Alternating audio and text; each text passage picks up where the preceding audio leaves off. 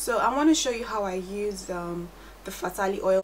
Everybody is raving about the Farsali oil right now. It's quite pricey though, but let me show you. I just want to show you guys how I use the Farsali oil. It's really hot in Nigeria and some people think it's impossible to wear, but it's just a good thought to know that when you wear your foundation, you're not just wearing basic foundation, but you're infusing your foundation with like a skincare product. And they claim that this product is a radiating moisturizer, so with time you should have like glowing skin, and it has 24 karat gold infused beauty oil with naturally pure botanicals, and is good for all skin types. So if you have dry skin, oily skin, whatever kind of skin you have, you should be able to use this oil. So this is what it looks like.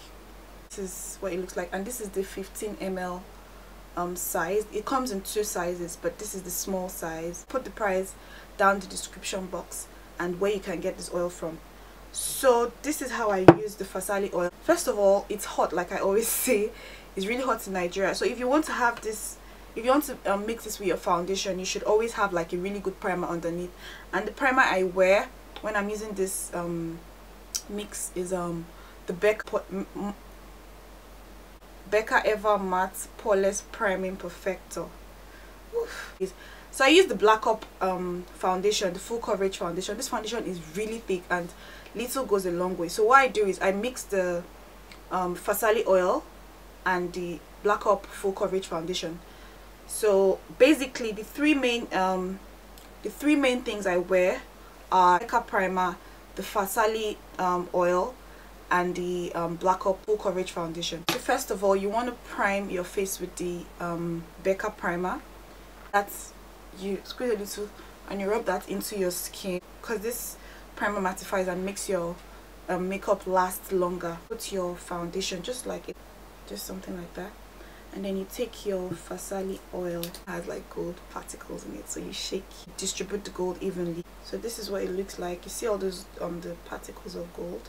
1, 2, 3, 4 drops. Dab the foundation onto my skin, and by the way, it smells really nice. It has a really nice scent. And then I just dab this. Tell me you don't see that glow. Tell me you don't see that glow. Tell me you don't see that glow. You know, people are always scared. They think their face is just really going to get like oily, but no, it doesn't.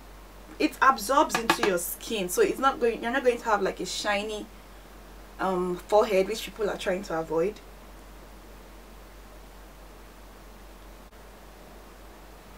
I've covered my eyelashes with foundation, so it looks like I don't have any lashes. But however, this is, I think I'm glowing. When I use this full coverage foundation on its own, I don't necessarily use a full coverage powder. So what I do is I use the MAC Prep and Prime, and this is what it looks like. So I just use that to set my face. I just pat my brush like that, and then I start spreading that evenly on my skin, because I want this sheer natural finish. Like with just the foundation and powder, no other makeup. So I think I like the effect of this. I think it's just a good feeling, just a good thought to know that there's skincare in your makeup. So you're doing your makeup but treating your skin in the process.